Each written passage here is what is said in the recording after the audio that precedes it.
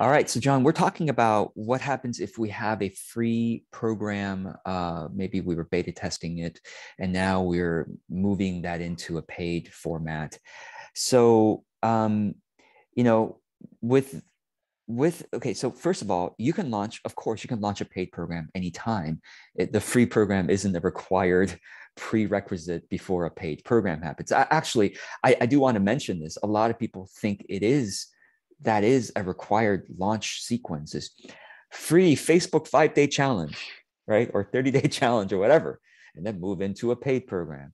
And it's like I almost want to rant against it because I'm so sick of that sequence, But not about your program, but John, I'm just saying generally, I've been taught that. I've seen that all of my colleagues have been doing that for 12 years, and I'm like, oh my God, yet another free 5-day challenge on Facebook or wherever. It doesn't matter. It doesn't nowadays. There's other platforms, but I just think, listen, if you have a program or a group or a product that is the right match with your audience, they should be happy to pay for it. And they not should be, they will be happy to pay for it if you have a large enough warm audience and you've done the market research or you have somehow good market intuition that this is the right program to sell. So the bottom line, so the free program, so in other words, I'm kind of separating the two projects. If you're doing a free group or free program, which I've done before as well, I do it more like an experimentation, a beta test of the concepts, the exercises, the way the program is structured. I think that's wonderful to beta test, and I think you should do it. But now, John, we're talking about simply launching a paid program. Some of the free people might not, maybe none of the free people sign up for your paid program, but your other audience, the rest of maybe one of, or I don't know, a certain percentage of the free folks might sign up. But what I'm saying is that we don't expect that just because they were part of the free thing that they have some kind of obligation or interest even to sign up for the paid one. And that's where that's my complaint about the free Facebook 5-day or 30-day challenges, is that the creators of those free quote unquote challenges, it's well, John, you appreciate this because you and I both enjoy the Bhagavad Gita, right? And it's like the free challenge people have completely fallen to the trap that the Bhagavad Gita is talking against, which is they're completely attached to the fruits of their actions. They're completely attached to the fruits of their free challenge, that literally the creators of the groups are like resentful if the people from the free, they work so damn hard to serve the free people, why didn't they sign up for my paid program?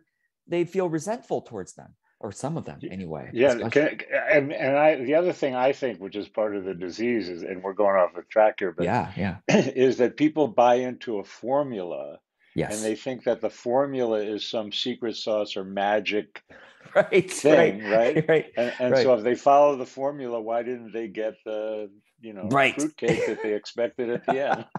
Exactly. It's exactly. Yeah. And so there are so many factors, right? There's a million other factors. Like the formula was taught by a creator who already had a super warm audience, a large enough warm audience, who had already been consuming their content in a particular area for maybe years. And when they launched the program or course, obviously their warm audience who already understand their expertise and trust their expertise, and had maybe they've done some market research. It's like, how come the formula didn't? No, it's like you don't have all the assumptions that the teacher came with. So anyway, but long story short, John, I think that you already have a warm audience, and I think you should just go ahead and launch the paid program. Yes, and some of the free people, obviously, they're going to hear about it, and you should tell them about it, and some of them might join. But I would say obviously take what you've noticed in the free, the part of, what's the benefit, how can we utilize the benefit of the free group to help us launch a paid program better? Well, the free group essentially is your market research group. And when I say market research, what I mean is you can basically, two ways to market research, right? Observation and then questioning, right? So observation is like going, gosh, what prompts or topics have I put into the free group that were particularly, people loved or people like really engaged with? Well, that's the observation of, these topics, questions, bullet points, issues, trust, challenges, frustrations, goals. Those I should definitely put on the sales page for my paid program. And notice the topics, prompts, questions, issues that I thought were important, but they didn't really they were a little too advanced for them or whatever. Okay, I'm not going to put that on the sales page. I might talk about that anyway. And then questioning them. So John, this is a great opportunity that you should ask them. Well, I mean, you probably are asking them already. It's like, what other, you're doing a TikTok program. So, hey guys, when you're thinking about, doing your TikTok, what's really difficult for you? Or like, what are you really curious about in terms of the TikTok, algorithm or the TikTok community or or what makes TikTok videos work? Like, what are you really curious about? Like, what would you love to, like, if I could just figure this one thing out, right? That asking them these types of questions. Or the other question to ask them, which I love doing, is what other courses have you bought recently? What other programs are you thinking of signing up for? Anybody? Comment below, chat below, whatever. And then they'll tell you, oh yeah, I'm thinking of buying so-and-so's course on this or so-and-so's program on that. And you should be taking mad notes. Go, that's good to know. Thank you.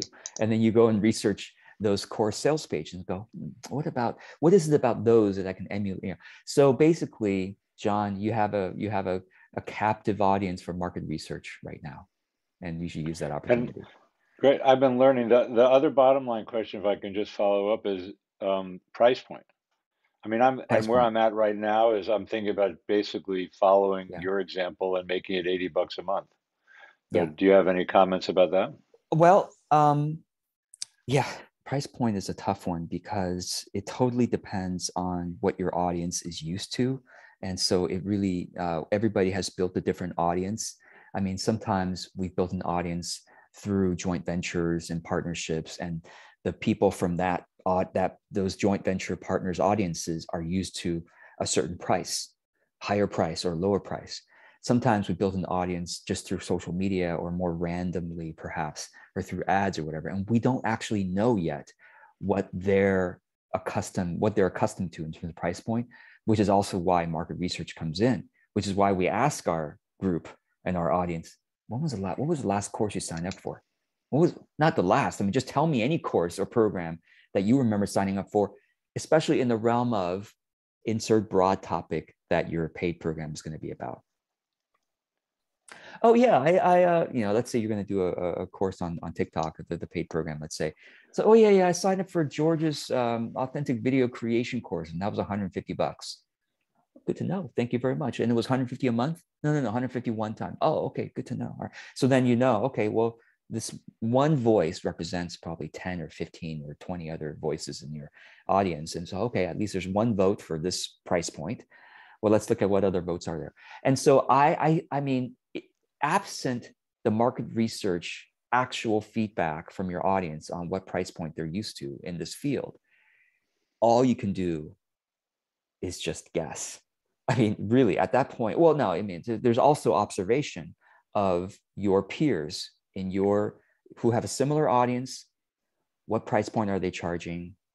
Is it working?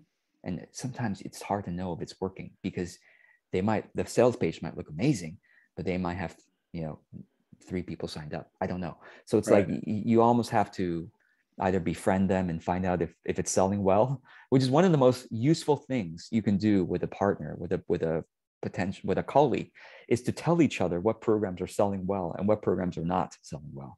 It's like, that's such valuable information that you wouldn't have known until you were on the inside. So John, I would say, part of the pricing, of course, also involves how much time you are investing in a particular, offering, and say, well, for that amount of time I'm investing, how much am I expecting to earn? So how much time you're investing and how many people do you expect to be able to sign up reasonably based on your previous launches?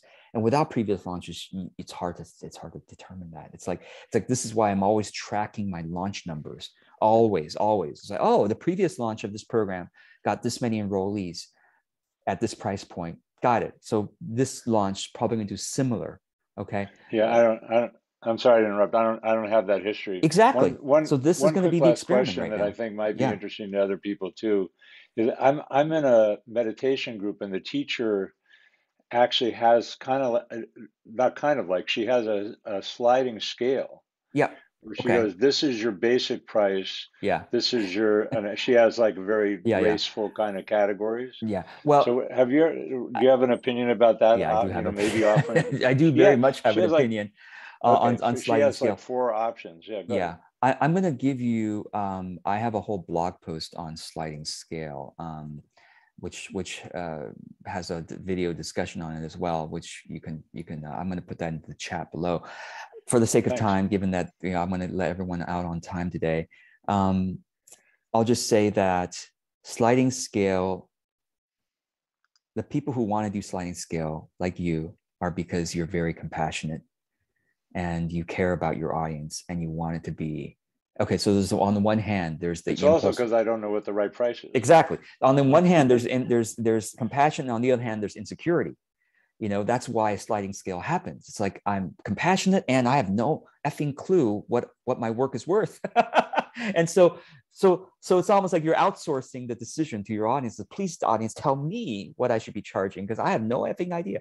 So, but the problem with sliding scale is there's many problems with sliding scale. I don't like it. I think ultimately we should do market research, of course, figure out what our own investment into our time and money, and therefore what we need to be compensated back. And ultimately, we have to test with a humble offer to say, hey, what do you think? What do y'all think? Here's the price. Here's the thing. And you could offer scholarships too. I really don't see a problem with that. Limited place scholarships, but sliding scale, no, I would say. So anyway, that's my opinion on it. You can read more, and thank you for Thank you that. so much. Sorry to I take so much appreciate it. time, No, but no, no. Thank I you. really appreciate it. Yeah, we appreciate you.